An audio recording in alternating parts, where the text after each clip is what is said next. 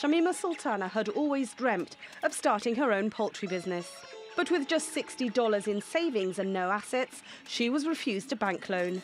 So she borrowed another $60 from a microfinance company and bought 300 chickens.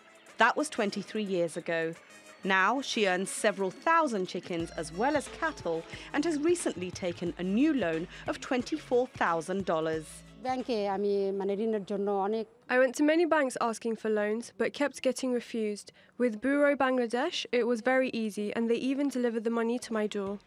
Microfinance companies charge between 19 and 27% interest, compared to 12 to 16% charged by most commercial banks. The companies say the higher rate is necessary to cover the costs of reaching remote areas. But the rates are capped by the government, and lenders have been tightly regulated since 2011. The entire spreadsheets, everything is monitored very strictly by our internal audit department, by MRA audits, by Bangladesh Bank audits, and the entire net surplus that we make is again, reimbursed to the organization. The Bangladesh-based non-governmental organization BRAC says the default rate is 2%, lower than most commercial banks.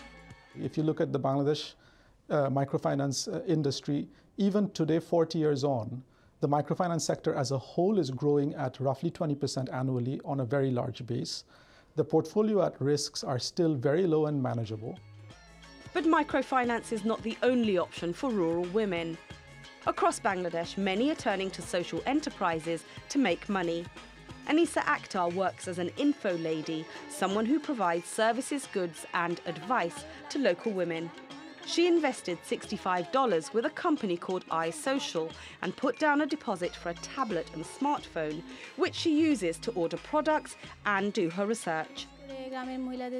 Some of my customers have women-related illnesses, which they are uncomfortable sharing with doctors and even with family members, but they feel comfortable sharing them with me. As well as working from home, Anisa travels door to door, earning $65 a month. Anisa is one of more than 400 info ladies working across Bangladesh, and iSocial wants to increase that number to 10,000 within the next few years. The enterprise has attracted attention outside Bangladesh. Haiti has adopted the model, and Nepal is planning to do the same. But the job isn't always easy. One of the biggest challenges that we face is different social barriers, things like when parents or guardians wouldn't allow the info ladies to join us because they would think what other people will think, or they think going door to door is not respectful. Anisa has the support of her husband and mother-in-law. Like Shamima, she's lifted her family out of poverty and inspired thousands of women across the country. Shamim Chowdhury, TRT World, Tangail, Bangladesh.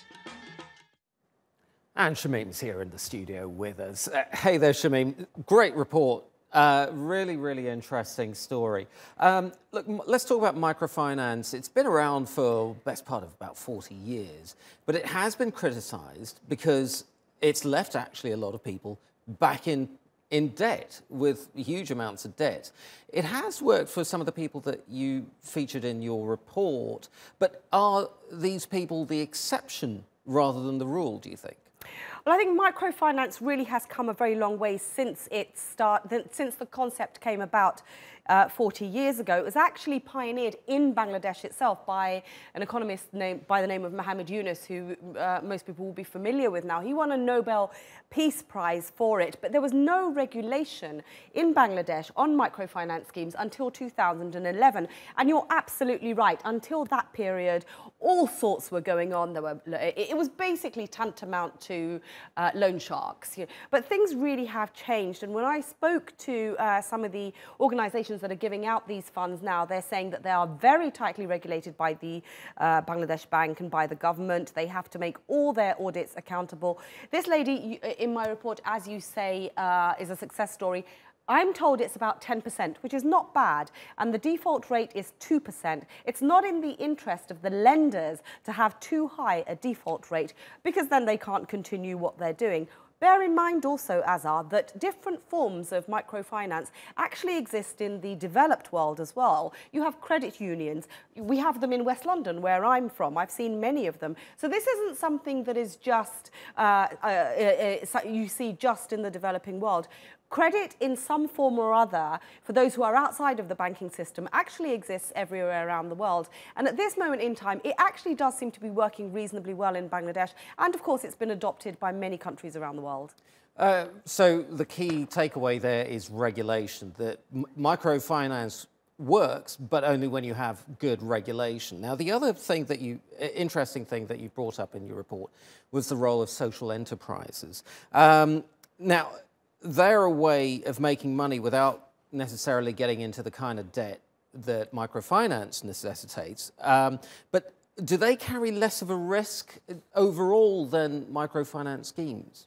Not necessarily. There's less of a risk in the sense that they don't start off in debt. But getting into any kind of social enterprise, I mean, it's a social enterprise, for all intents and purposes, is going into business. Now, in order to do that, as we saw in my report, the young lady, Anissa, had to put down a deposit. She had to pay a fee to the organisation that she had joined forces with. She had to put down a deposit for her laptop and for her smartphone. So you need a bit of cash to start off with. That's one thing. The other thing is, with all businesses, it can fail. She may not get any customers. She may find that nobody wants to buy her products. And then, of course, she is left without an income. The other risk is that if you are, with these social enterprise schemes, the individuals are working alongside bigger companies. And how much cut do they take? Now, iSocial only take 10%. But I know of other social enterprise organisations in Bangladesh that will only pay their workers, if you like, or the people who are carrying 10% or 12% or 15%. So there are definitely risks involved. Right. It's just an alternative model. Right. The other issue is NGOs. Bangladesh is progressing up the income scale. How is that affecting the role of NGOs in Bangladesh? Well, this is actually a very good point that you bring up. It is actually becoming a bit of a concern across Bangladesh. Bangladesh has, for many years, been the recipient of NGO activities, like one of the biggest recipients in the world. Now, the World Bank has raised its status from a least developed country to a lower middle income country. Now, statistics are all well and good, and they do count for something, but they're not the be-all and end-all. I mean, what needs to be remembered is that this is not a linear progress you see across the city, across the country. Right. You're going to get deprived areas, you're going to get remote areas, and they still very much need the assistance of NGOs. Just because Bangladesh's overall status has been elevated, it doesn't necessarily mean that people's circumstances have. Shamim, we're almost out of time, but we've got several other reports coming through from you for the rest of the week. What are we looking forward to tomorrow? So tomorrow we're going to take a look at Bangladesh's pharmaceuticals industry, which is doing very, very well for the factors that I will discuss with you tomorrow. It's exporting to 140 countries. It's met the needs of 98% of its population. So that's what we can look forward to. Looking forward to it indeed. Shamim Chowdhury, thank you very much indeed.